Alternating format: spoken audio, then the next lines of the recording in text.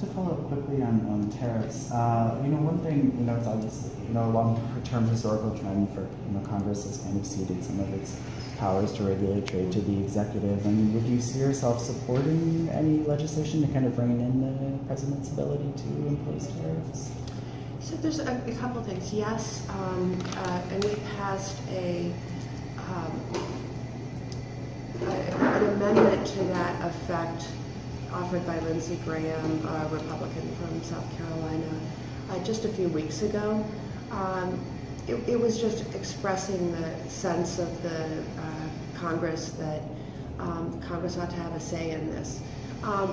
It certainly depends on how it was crafted, but I do think that we have seen at times presidents exceed the contours of their authority. So, for example, one of the things we're struggling with right now is the type of tariffs that have been imposed on foreign producers of steel and aluminum. And I might mention that aluminum tariffs affect the beer industry mightily.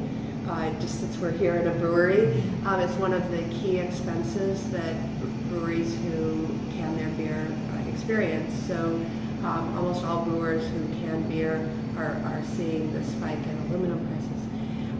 But what I wanted to point out about these particular tariffs is they have to be used very smartly against countries that cheat and undermine our national security. The determination that the Trump administration made against China, I think, is wholly suitable. But against the European Union and Canada and Mexico, that's not smart. They're not undermining our national security. And so I think we have to have a check and a balance on that. And right now it doesn't seem that